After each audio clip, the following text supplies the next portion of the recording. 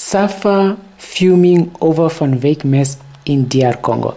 Hi guys, welcome back to our channel. If you're here for the very first time, don't forget to leave this video a like, comment, and subscribe. So today we are talking about Janine van Wyk, who is a South African professional soccer player who plays as a defender for her own club in South Africa, JVW, and captains the South Africa women's national team.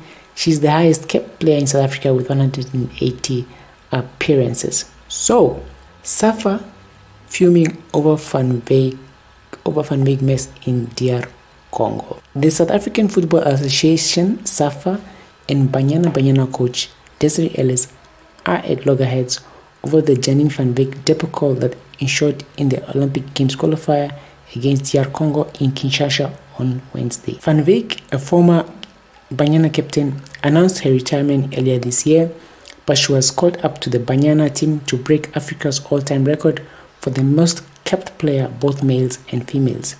The record holder is Egyptian's Ahmed Hassan with 184 caps. Van Wyk is currently on 183 caps. After Safa insisted on Van Wyk to be given the caps, bizarrely, she was not played even after she did her warm-up on the side of the pitch. Distraught and very upset, she left the camp and did not take part in the second leg to be played. Distraught and very upset, she left the camp and was not part of the second leg that was played on Monday. Ellis is likely to face the music for the bangling. Ellis is the coach for the Banyana Banyanas, South Africa's women's national team. She tweeted, "I can't describe the pain I'm feeling deep inside of me." That's Van Wyk. "One last moment I'm meant to impress has turned to be a moment of distraught." An insider revealed that this has left the Safa bosses fuming and seeking explanation as to what transpired and why did Van Wyk travel with the team to Congo at all. The bosses are not happy and they want answers. Players like Robin Motley are suffering from a mental illness, and there seems to be a problem in Banyana since after World Cup. The players are just unhappy and the bosses are worried about the discord in the camp, said an informer who opted to remain anonymous.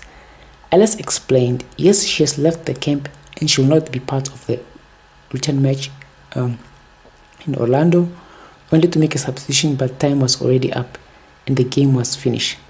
I did talk to her afterwards, but we did not have a proper sit down because the focus right now is the return match, because we must qualify for the Olympic Games. Safa CEO Lydia Munyao, a former Banyana star, said she could not shed more light on the events in DR Congo as she was not there. I do not know much about what transpired in that match, but we need to work more with the coach and the technical team to get Janine to break the record. As the association, we support Janine's quest to get the record. We must make sure she gets other opportunities. It's a pity Janine didn't get to break the African record, but I think if Safa and the coach of the South African national team, if they can all come together and sit on the same table, they can really help this legend break her record.